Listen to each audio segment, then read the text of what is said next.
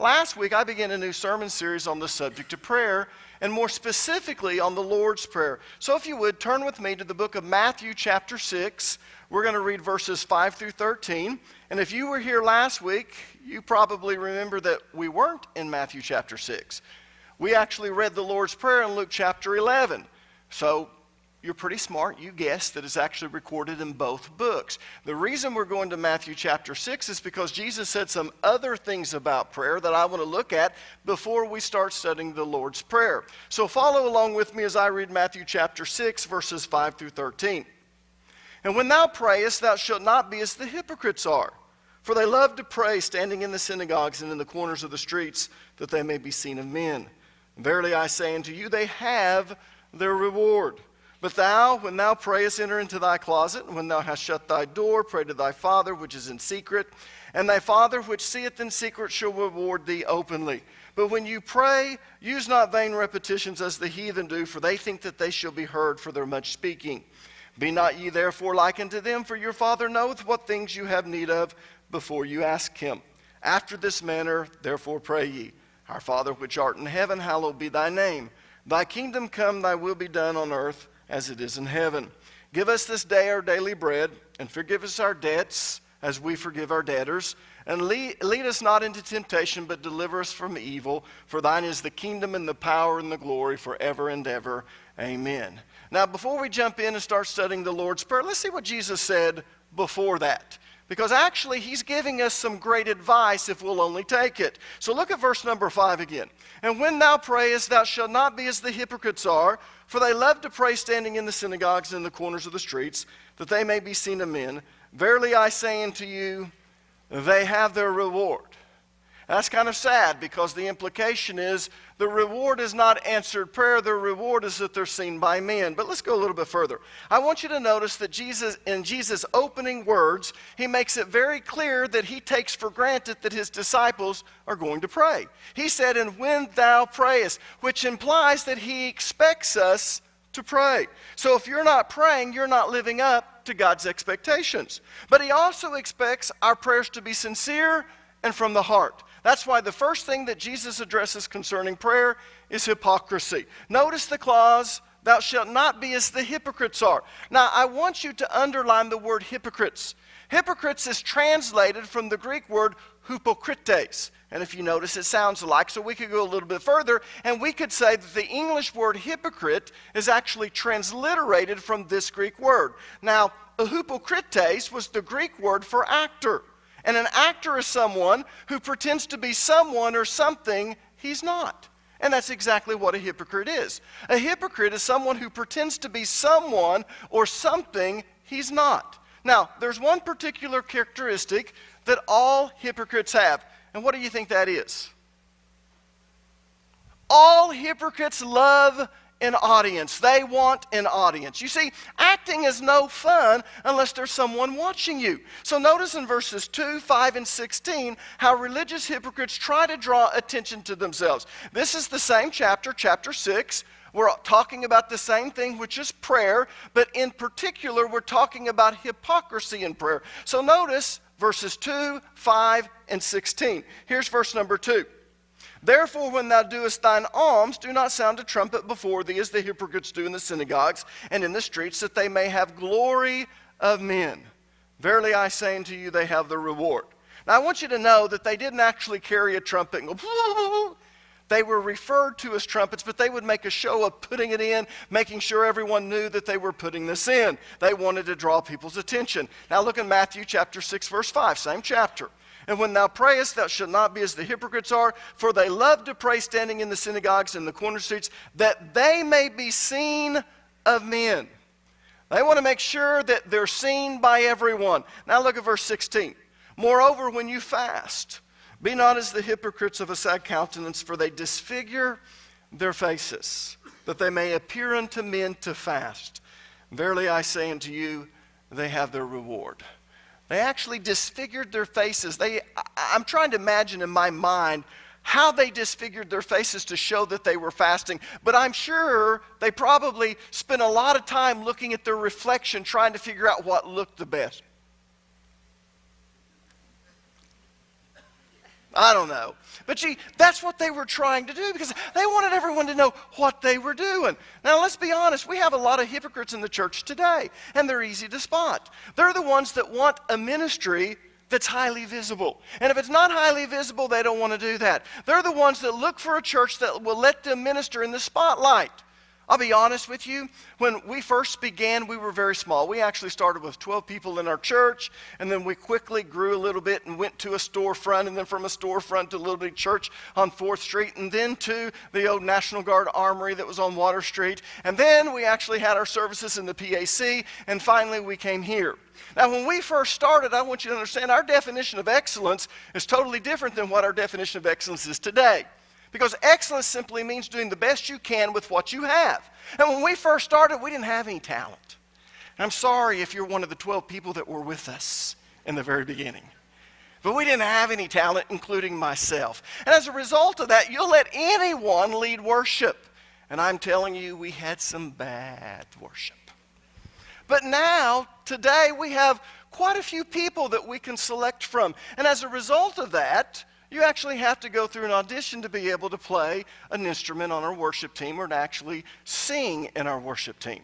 And you think, an audition? I can't believe it. But let me explain why. Some people shouldn't be singing on stage.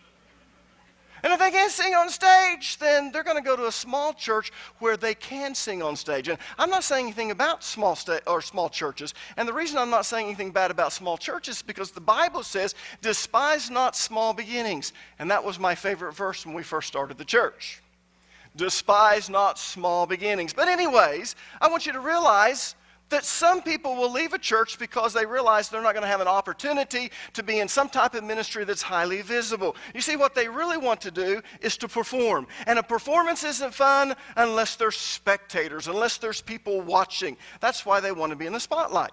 Now, in verse 5, Jesus told us what hypocrites love to do when it comes to prayer. He said, they love to pray standing in the synagogues and in the corners of the streets that they may be seen of men. In other words, they want to capitalize on every possibility to grab the limelight because in their mind, the world is a stage and it's a chance to perform. So if there's an opportunity to perform, they can't help it. They go into character and they begin performing as an actor. It's just who they are.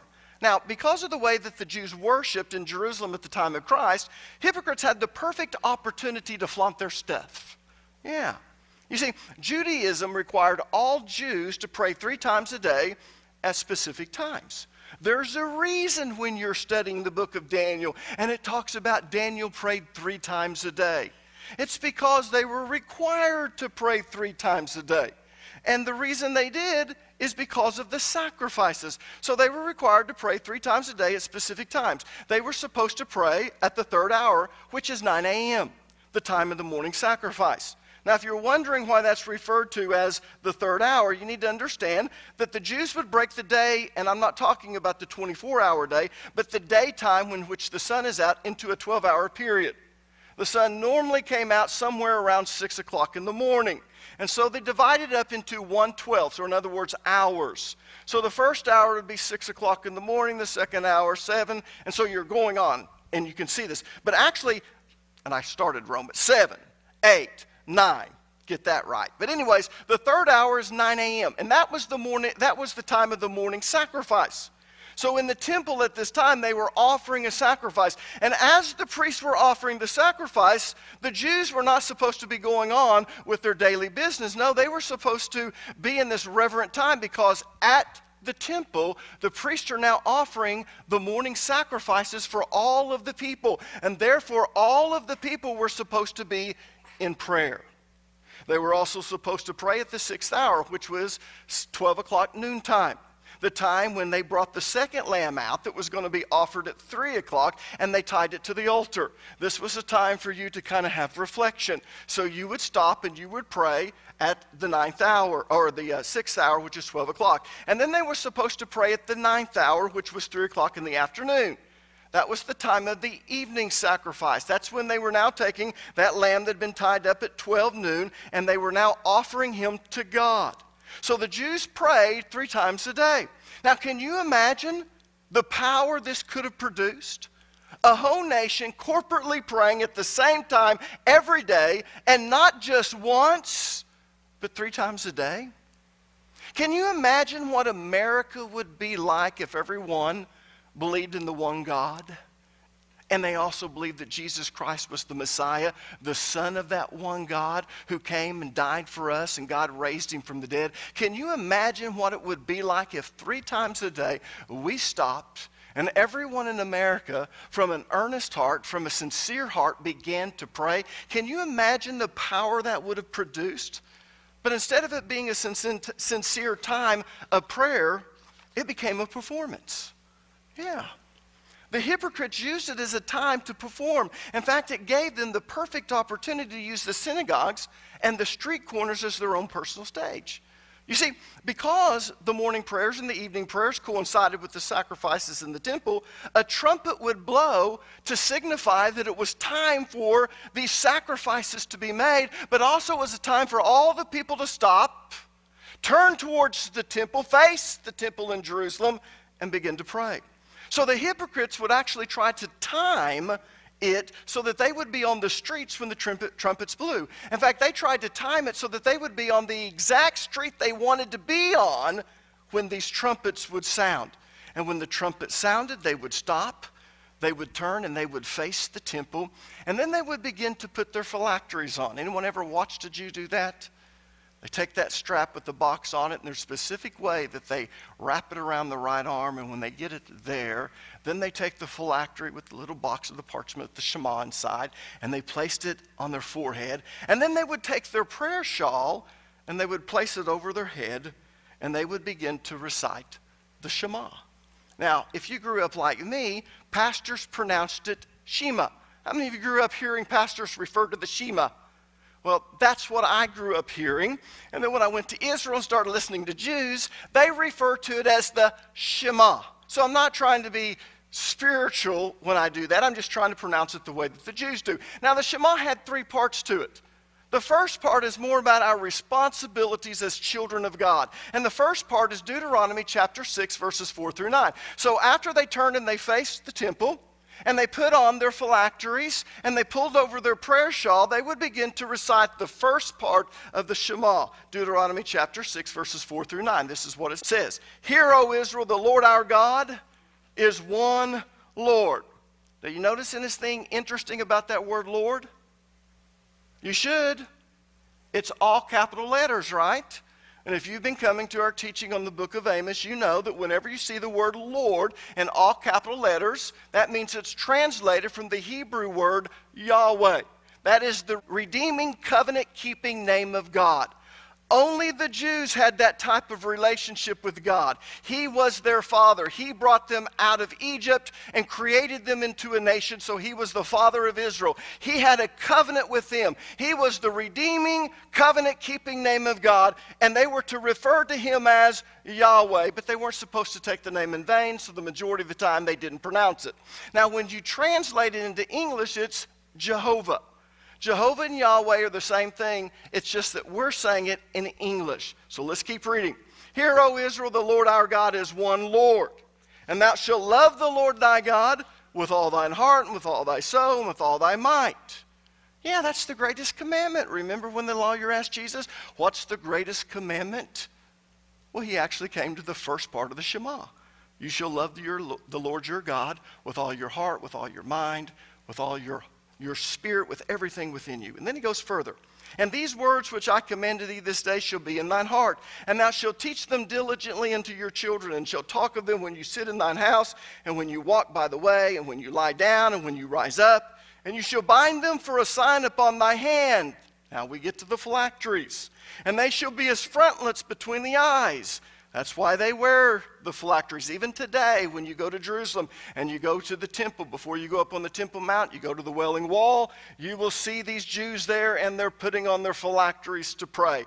It's good to be there at 9 o'clock, it's good to be there at 12 o'clock, and it's good to be there at 3 o'clock. Because that's when the Orthodox Jews really come out.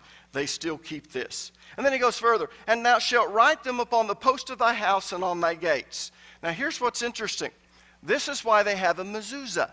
How many of you ever seen in a Jewish home, they've got this little box. It's usually about 1/2 inch to 3/4 inches wide, and it's about 3.5 inches long. And it's fastened to the doorpost. And inside that is a piece of parchment that has the Shema written on it. And whenever a Jew walks into the house, what do? They kiss it and touch it. When they walk out, they kiss it and touch it. Because this is the word. And they're supposed to do what? Write them upon the post of thy house. And that's what they've done. Part 2 is basically the same thing as part 1 with one exception. It states the rewards, the promises, but also a warning if you don't keep God's commandments. So after they quoted the first part of the Shema, they went right into the second part of the Shema, and it's Deuteronomy chapter 11, verses 13 through 21. Let's read it. And it shall come to pass, if you shall hearken diligently unto my commandments, which I command you this day, to love the Lord God, your God, and to serve him with all your heart and with all your soul, that I will give you the rain of your land in his due season. The first rain and the latter rain, that thou mayest gather in thy corn. What a rich reward. And thy wine and thy oil. These are the promises. And I will send grass in thy fields for thy cattle, and thou mayest eat and be full. Take heed to yourselves that your heart be not deceived. This is the warning. And you turn aside and serve other gods and worship them. And then the Lord's wrath be kindled against you, and he shut up the heaven, that there be no rain, that your land yield not her fruit, lest you perish quickly from off the good land which the Lord gives you.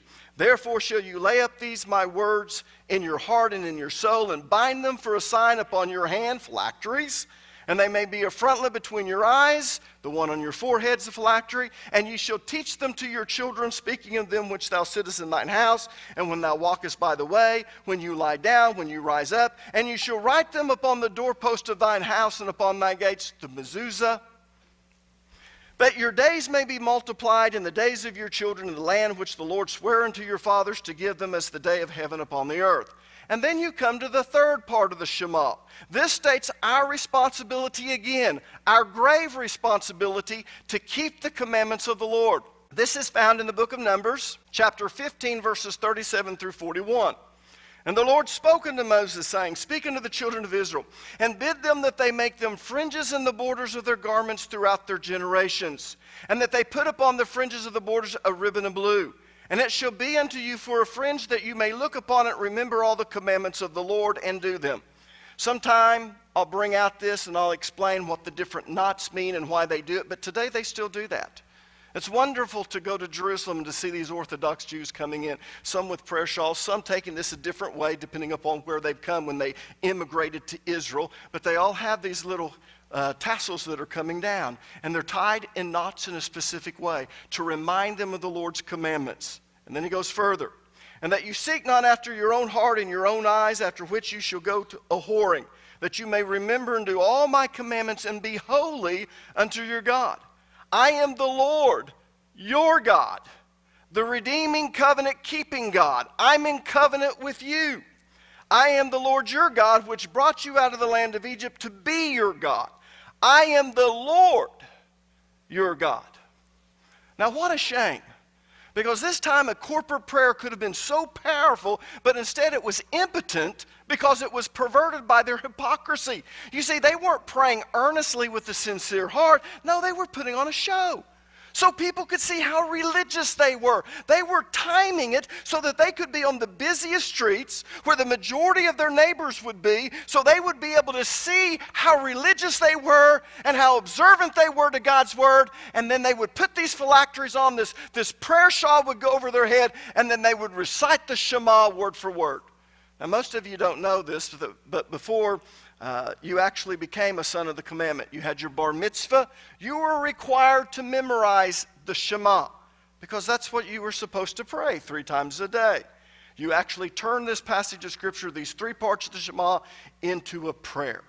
Now look at verse number 6. Same chapter, Matthew chapter 6, verse 6, very next verse. But thou, when you pray, enter into your closet, and when thou hast shut the door, pray to thy Father which is in secret, and thy Father which seeth in secret shall reward thee openly. Now, this verse explains how to keep your prayer time from being perverted by hypocrisy. And it's really quite simple. You pray in a closet. Now, this doesn't mean what most of us think it means. So let me explain what it means to pray in a closet. First of all, I want you to underline that word closet in verse number 6. That word is translated from the Greek word tamion. And tamion simply means inner room.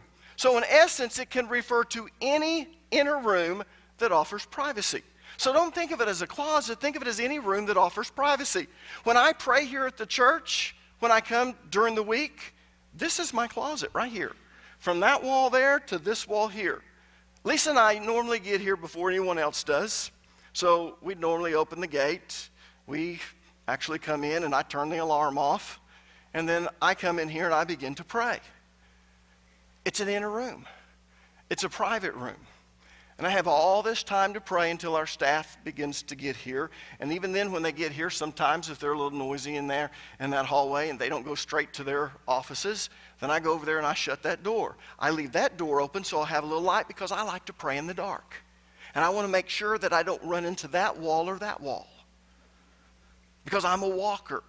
For me to concentrate, I need to be walking, and I pray with my eyes open. But I begin to pray, and I begin to get into it. But this is a personal, intimate time with just me and God. Now, there's a reason why God wants you to pray in a closet.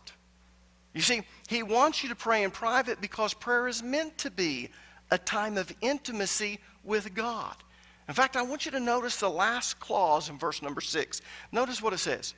Pray to your Father which is in secret. Now, what did he mean by pray to your Father which is in secret? Well, the word secret is translated from the Greek word kryptos, which means private. And this is a reference to Psalm 91:1. How many of you are familiar with the book of Psalm chapter 91? Wonderful chapter. In fact, if you can, I'd memorize the whole chapter and I would recite it over your children when they're infants. Seriously. But don't make it a time of hypocrisy. But anyways, this is a reference to Psalm chapter 91, verse 1. Notice what it says. He who dwells in the secret place of the Most High. Ooh. He who dwells in the secret place of the Most High shall abide under the shadow of the Almighty. Now, listen to me. God doesn't go into a secret place in order to hide. In fact, He doesn't need to hide from anyone or for anything. He's God. He's God. He's not scared. He's not afraid. He's not ashamed. He's not embarrassed. He made everything. And as a result of that, God does not go to a secret place in order to hide. So what is God's secret place? Because those who dwell in the secret place of the Most High. Ooh, what is His secret place? Well, the phrase secret place refers to an intimate place where two people go in order to be alone. In fact, most lovers have a secret place. It's a place where they go and they can be alone with each other and not get caught. Yeah, let's be honest. You know, when we think of lovers sometimes, we don't think of it in an innocent way. We think of someone that's cheating or someone that's going on. And it's true. When someone's cheating, what do? They look for a secret place. It's a place where they can go and be alone with each other and not get caught. But of course, in the Bible, this is referring to it in a positive way, in innocence. So what Jesus is telling us to do is He's telling us to go to a private place so that we can be alone with God and not get caught. We don't want to get caught by people interrupting us. We don't want to get caught by the things that are going on. We want to go and hide and be in a secret place with God so we can be alone with Him and not be caught. Now, your secret place is where you go in order to be alone with God and not get caught. You see, prayer is supposed to be a time when you go into the Holy of Holies with God to be alone with Him. No one else but you and God. And you know what's interesting? God has a secret place for each one of us. Because He's omnipotent, omniscient, omnipresent, God can speak to everyone on this earth in a secret place. It's like He's just alone with them. And so what He's telling you is you get the opportunity to choose what your secret place is. If it's truly a closet, Maybe you have a small home, but it's a walk-in closet. If you have to go into the closet and close that door, pretty soon everyone knows that if you go into that closet, you're praying. Or if it's in an office or your den, wherever it is, this is my closet. This is where I go. And my staff knows that they're not to interrupt me. Because this is a time for me to get along with God and not get caught by people. Not get caught with interruptions. It's kind of interesting, but John and Charles Wesley, their mother had 13 children. Where in the world can a mother go and not get caught? Do you know what she taught her children? Because she was a strong woman of prayer, and that's why 2 of her sons went in and made such an impact on the world for Christianity. She taught every one of her children, because she had an apron, that when she sat down and she put the apron over her head, she was in her closet and she was not to be interrupted. They were not to get in trouble. They were not to make noise. And her children learned, because there was no place where she could go to be alone. Some of you mothers know that.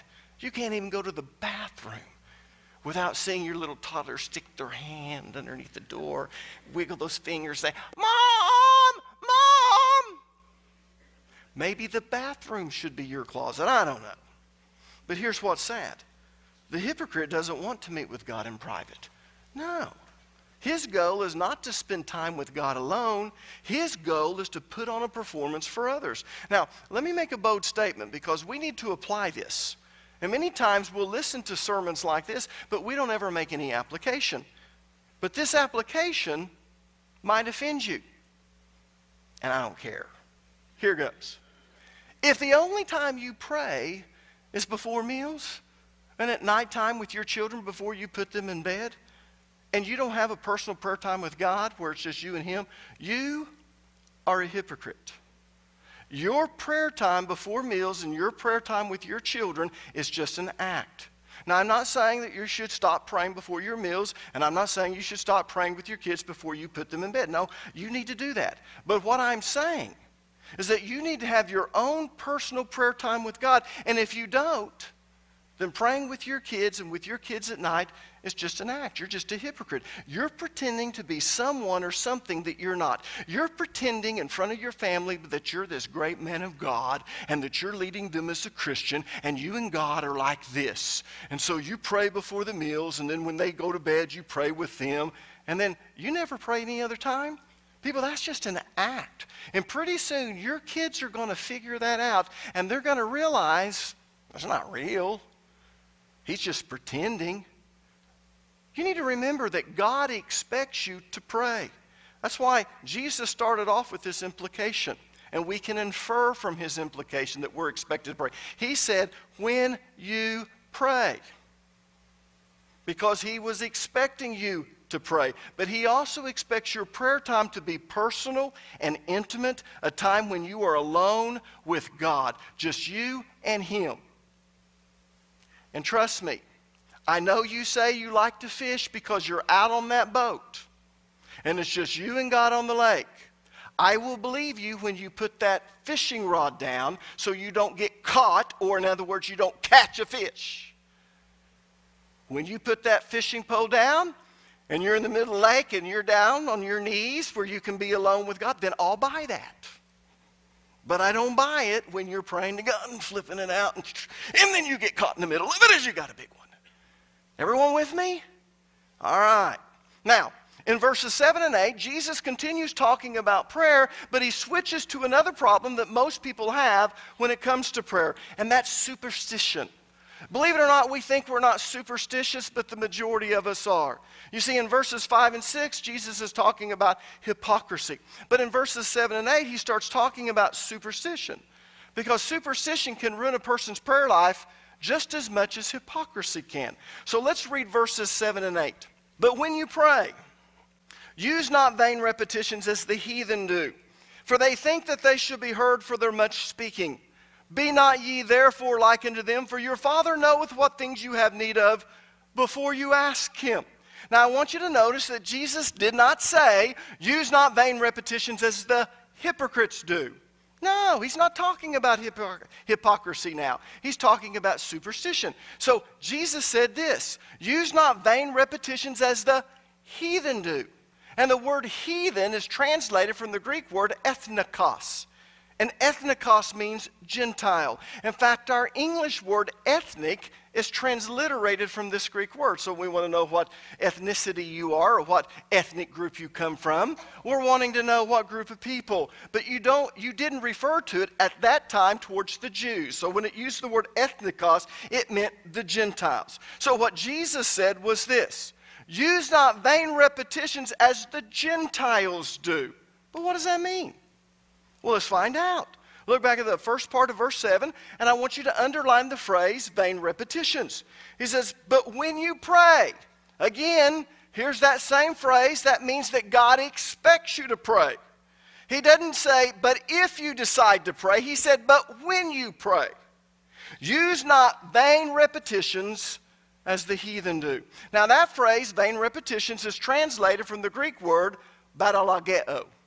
Batalageo. And it refers to pagan formulas and magical incantations. You see, the Gentiles believed that prayer worked kind of like a magic spell. They believed that if you said just the right words in just the right way, that would guarantee that the gods would hear you. Now, the reason I use the word gods, and in my notes I have a little g, is because they were polytheistic. They weren't pantheists where they believed that everything was kind of tied into this Godhead. That's a pantheist. Polytheistic means that they believed that there were a multitude of gods. If you've ever studied Greek mythology, and then you can study all the other nations and the myths that they had, their mythology, you'll find out that the majority of them believed that there were all different kinds of gods. And so they believed that if you said just the right words in just the right way, it guaranteed that the gods heard you. In fact, the pagan priest believed that if you didn't say just the right words in just the right way, then the gods would not honor your prayers. So they came up with different incantations for different needs. Now, everyone knows what I mean by incantation, right? An incantation is a magic spell. It's a special set of words that have magical powers if you say the words in just the right way. So that's what batalageo means. It refers to incantations. In fact, the phrase abracadabra is a batalageo. It's an incantation. How many of you remember growing up and watching a magician? And right before he performed the magic of maybe making something disappear or something appear, what would he say? Abracadabra. As if those words were magic and that made something happen. Well, that's actually a batalageo, what he's talking about. Well, the Jews fell into the very same trap. Somehow they got into their head that if they said just the right words and just the right way, their prayers would be answered by God. So instead of praying from the heart, they started scripting prayers, memorizing them, and then when it came time for prayer, they would recite them word for word. That's how all of the Jews came to the point where they started, and you know, when we read the Shema, we go, that's not a prayer. They turned it into a prayer. They memorized it. When it was time to pray, that was what they prayed. So when the trumpet sounded, signifying that it was time for the sacrifices and the fixed time of prayer, instead of it coming from their heart, they would recite it. The Shema, parts 1, 2, and 3. And they could actually be thinking about something else because they recited it 3 times a day, every day. And by doing that, it was ingrained within them.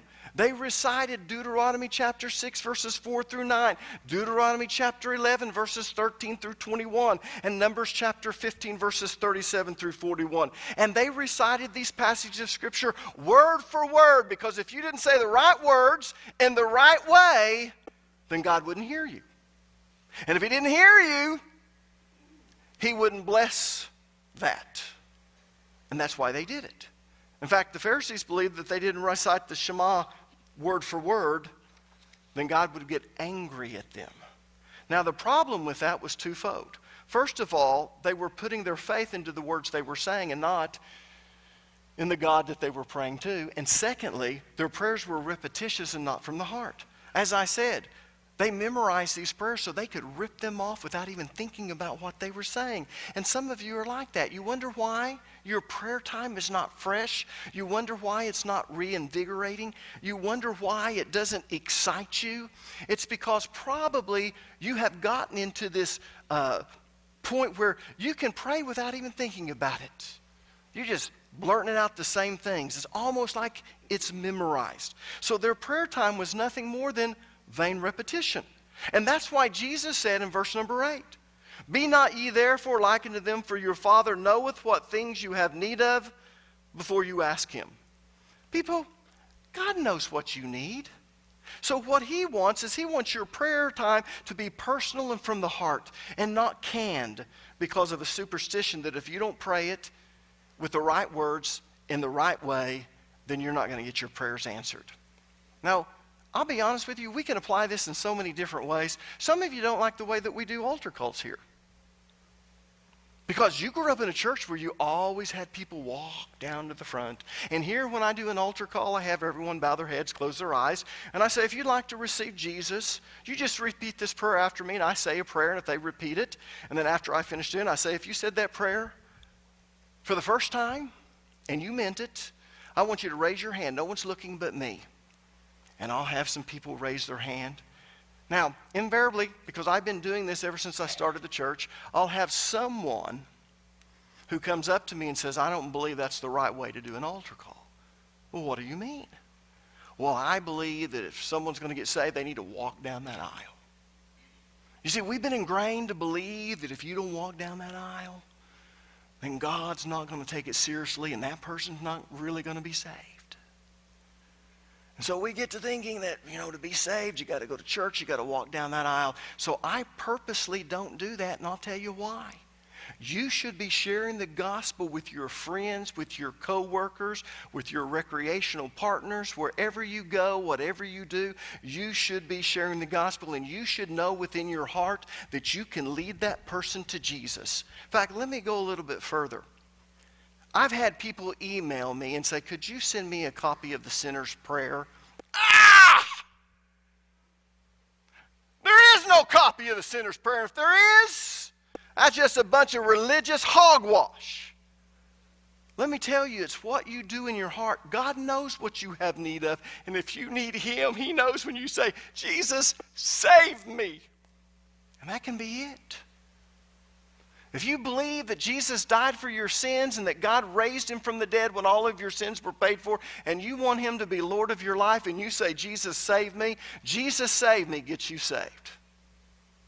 It's so neat.